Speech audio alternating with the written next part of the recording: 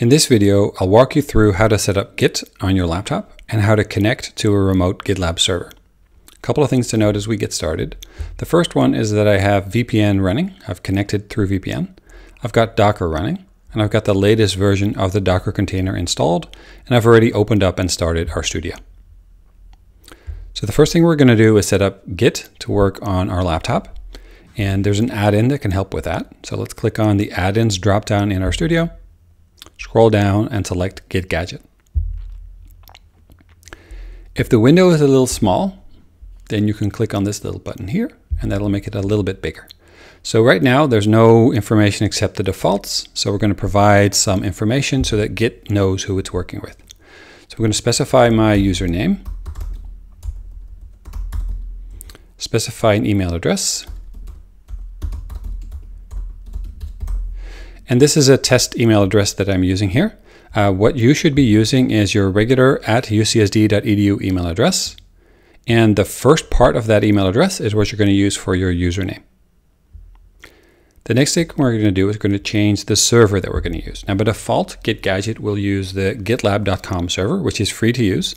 However, for the MSBA program at Rady, we have a specific server set up for this, and it is at the URL rsm-gitlab.ucsd.edu. So https://rsm-gitlab.ucsd.edu and then /API/version 4, v4. The next thing is we need a GitLab token. So I don't have one yet. And so we need to go to the GitLab server and go get one. So here is the information about the server where we're going to try and get it. And if I click on create, what will happen is it'll open up a new tab in my browser where I'll be able to generate and create a token and then bring that token back and provide it to Git Gadget. So let's click on create. It's going to tell us to sign in. So let's make sure we're on the LDAP page. And then I'm going to provide RSM v-nijs and my password and sign in. So if you don't have an account yet, one will automatically be created for you. So I'm going to create a personal access token with a number of scopes, which basically means what that token will allow you to do. And so I want all the scopes. I'm going to choose as the name for this token, MSBA. Right, so now I've filled in. MSBA is going to be the name of the token. It's got all the scopes. Now let's click on Create Personal Access Token. And here's the token that it wants us to use. So I'm going to copy that into the clipboard and take it back to RStudio server and provide it to GitLab. So I'm just going to paste that token in here. All right, so I'm going to set myself up here as a student. You should do the same. And then the base directory to clone repos into, I'm going to suggest that you use the following. So ~git. So tilde is actually a shortcut to your home directory. And then Git is going to be a directory that will house all of our projects, all of our repos. Okay, so we're going to use that. And then once that's done, we are quite a ways along already. We're going to click on the introduce button. So you'll see something happen here on the left. Some code got run. If you're curious exactly what code that was, we can hover over the introduce button and it'll show you exactly what git config commands were run to provide information to Git about us. So once that's done, we can click on the restart button or on the done button. Either one of these will work. Now, unfortunately, RStudio doesn't currently have a command that will completely reset RStudio itself. And so it just says use sessions restart R to update your settings in memory. So let's do that. Session restart R. And so what we've just done with this introduce step is we've provided new information in the environment within which R and RStudio will work. And so RStudio needs to be able to pick up that new, that changed information. And so to allow it to pick it up, we have to restart the RStudio session or R session. Okay. Now we can see here that that's done. So now we're going to go back to Git Gadget, but before we do that, I want to clean up a little bit.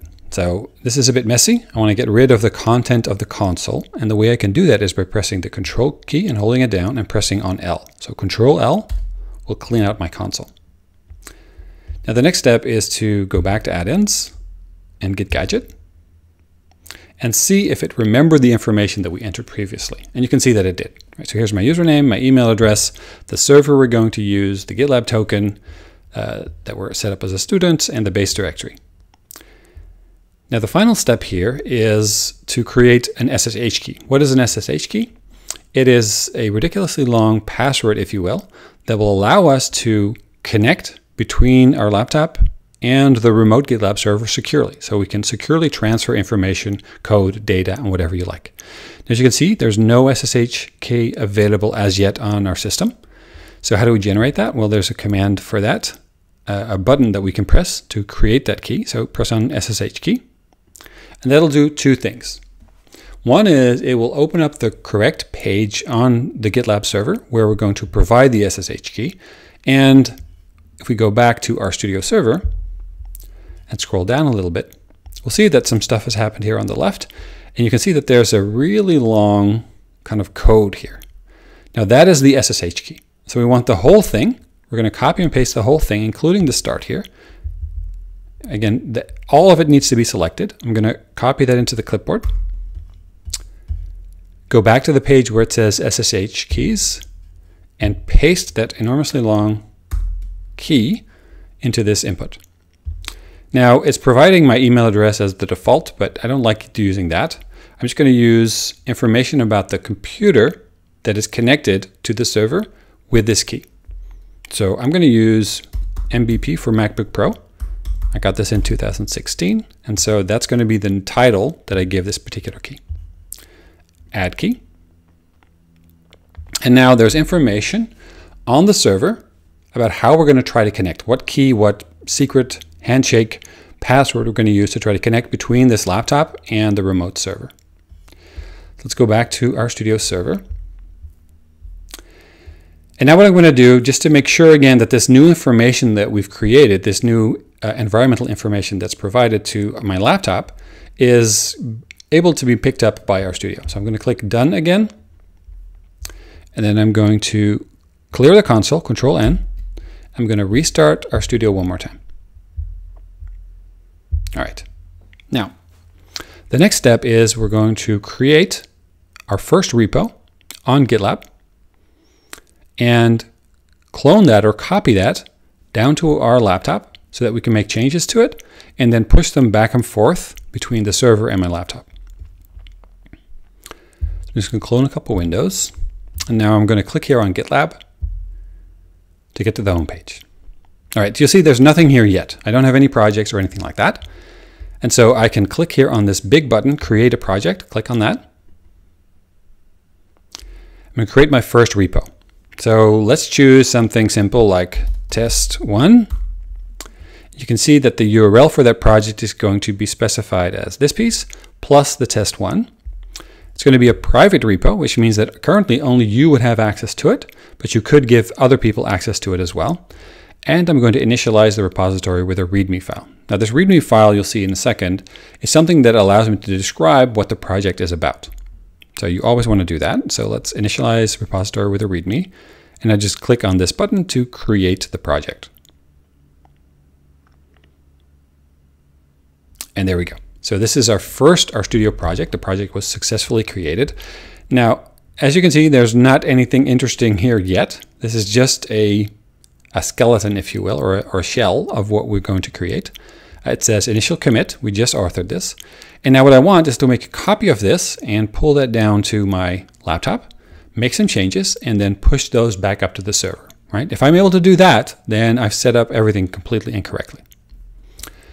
So to get information on where this repo is located, I'm going to click on clone and get this URL looking string, copy that into the clipboard. Okay, I'm going to go back to our Studio. Now, the very first time you're trying to connect your computer to a new remote GitLab server, you should initiate that copying of the repo from the remote to your laptop through a terminal. Okay, it'll be easier after this, but the first time you do it, you should always do it via the terminal. All right, so here's my terminal. I can see where I'm located. Now remember where we were going to put all of our repos. You remember what the tilde stands for? That's my home directory. That's where I am right now. So instead of there, I want to create a place for where this new test1 repo is going to go, and it's going to be inside my Git directory. Okay, so cd git, press enter, and now I can see that there's only one thing there, which is the Docker directory that I created previously when I set up the Docker environment. So now how do I clone from a terminal? Type the command git, and then clone, and then I'm going to paste that URL looking thing that we got from the GitLab server. Paste that in. Now here's my command, git clone, and so on. Press enter. When I do that, it's going to say something like permanently added this host key because it's got this SSH key on the laptop. There's also a key on the GitLab server, and they are being verified against each other. And as soon as it sees that, it says, hey, I've got a verified user. I'm going to add that information to my records. And now I've cloned the repo. Now, how do I see that? Well, let's see what's in the Git directory. We see the Docker is there, but now there's also another directory called test1. Okay, now what is in that directory? Just a README file, right? Nothing else. Now this was just the first time again we do it. Anytime you connect to a new server from a particular computer, you should do the git step, the git clone step, to establish that the authentication works. After that, we can use git gadget. And in fact, what I'm going to do here, I'm just going to remove this directory and then redo the process, but now through git gadget. Okay, so how do I remove a directory? rm -rf. And what's the directory I want to remove? test1. So press enter. Now let's check if that worked. ls.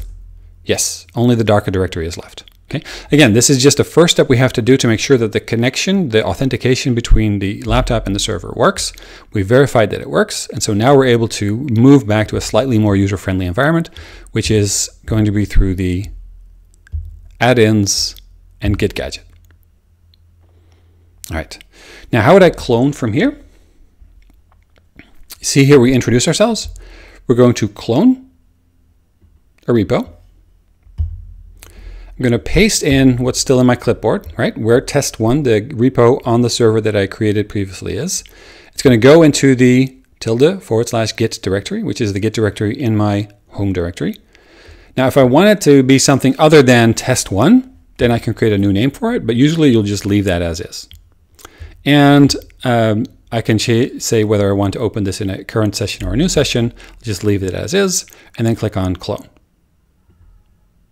And I can see it's doing something. It says cloning the repo. It says the server or the R session is currently busy. Yeah, it is. It's running git gadget. Are you sure you want to quit? Yep, no problem. Press yes. And now what's going to happen is git gadget has looked at the repo and seen, I remember when we looked at this previously, there was only one file in it, just the README file. And it's seen that there's not anything in that repo that reflects it as being an RStudio project. And we'll talk more about RStudio projects in class. But as soon as it sees that, git gadget will clone the repo, add an rproj file to signify that this is an RStudio project file, and then reopen RStudio with the repo that we just cloned as the actual project directory. Okay, so my home directory is now home git test1. I'm in the project RStudio project test1, and so now I can start making changes to the files in here and see if I can push them back to the remote GitLab server. So let's open README. Okay, so what is in README? Not a whole lot. So I'm just going to add something. Let's say I'm going to add the following, which is my first change. Okay, not particularly interesting, but just to indicate what it is that I'm doing and where that I'm doing it. So when we learn a bit more about Markdown, you'll see that the hashtag means a title of size 1, and here I'm just adding some text. Okay, now here at the top, you'll see that RStudio makes the color of the file name different, and it adds this little star to indicate that I've made changes but haven't saved them yet. So let's go ahead and save. I can click on the icon here. All right, now that visually signifies that I've made my change. And now let's go to the Git tab. And we'll see that a bunch of things has been added. Now, what was on the repo initially? Just the README file.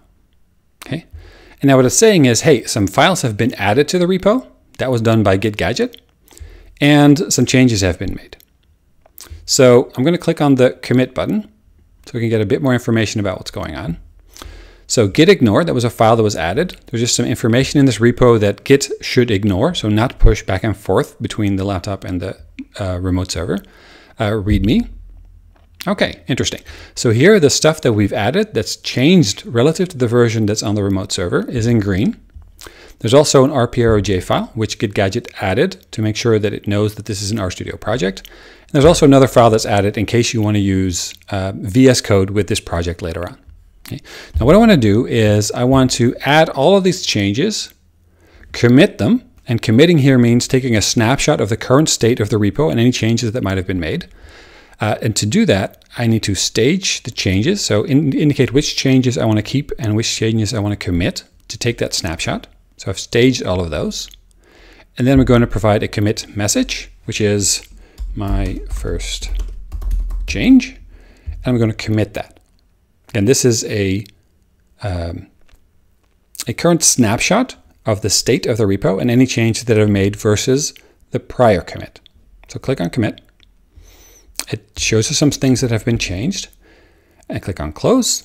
And you'll see here at the top left that says your branch or your repo is ahead of origin master. And what that means is the current snapshot, the current state of the repo on my laptop is different, in fact, is further along than the version that is on the remote server. So let's take a look at that. Right, so we have our first change here. Let's go to the repo. Now let's just refresh in case we want to see if anything might have changed. Nope. So if I look at README, the only thing that's in there is just test1, nothing else. Okay. But if I look at the version that's on my laptop, right, running on localhost, there we've added a change.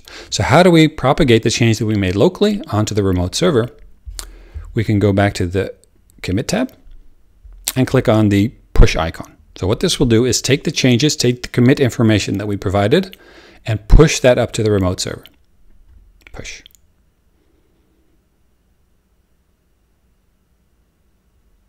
And there we go.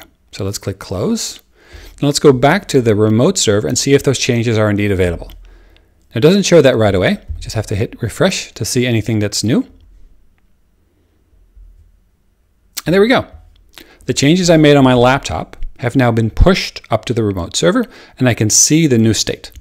Okay, so that's one way to make changes, commit them to your local computer. Again, that's just a record of different snapshot changes over time. And what I'm going to do now is I'm going to show you one alternative way in which you can push changes up to the remote server through Git-Gadget. Okay, so let's say I want to make another change, my second change. There we go. As you can see, it hasn't been saved yet, so let's go ahead and save. There we go. And now you'll see, as soon as I did that, in the Git tab, something changed here, right? It's seeing that the that the readme.md file has been changed. I want to show you how you could commit the second change. We can do it the same way we did before, right? We can do commit and then stage and then commit, or we could use Git-Gadget for this. So let me show you what that would look like. Either way is equivalent. So click on Git-Gadget. Now where can I push changes up to the server? Through the sync tab. I'm going to make this a bit bigger so we have a bit more room. Okay. And the first thing I'm going to do is click on stage. Now Git-Gadget, it doesn't allow me to choose which things are staged or potentially committed. It just takes everything that's changed in the repo relative to the prior state, and it stages everything. So let's click on that. And as soon as I do that, I get a drop-down that shows me exactly what changed. Right, so what changed? Something in the readme.md file. It shows in green here that I added my second change, and that's it. All right. I want to do a commit message. Let's do my second change. You can put here whatever you like. Click on commit. Again, that's going to take a snapshot of the changes relative to the prior commit. Click on commit. Okay, that seems to be done. Now the last thing I need to do is press push to push the changes that I've created, right? Just adding that line, my second change, and push that up to the server.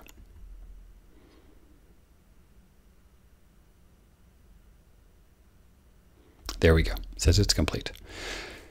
Now here's a little convenient check. If you want to just see, did it indeed work? Did the information that I changed and added here on my local system. Did that get up to the server? I can just press the check button. As soon as I do that, it's going to try to open up information about the last commit, which I called my second change, and show me exactly what changed during that commit. Okay, so we've gone through a lot. This will become a lot more comfortable and familiar after you've practiced it a few times. But I hope that in this video you got a sense of how to set up Git and how to start using it with a remote GitLab server.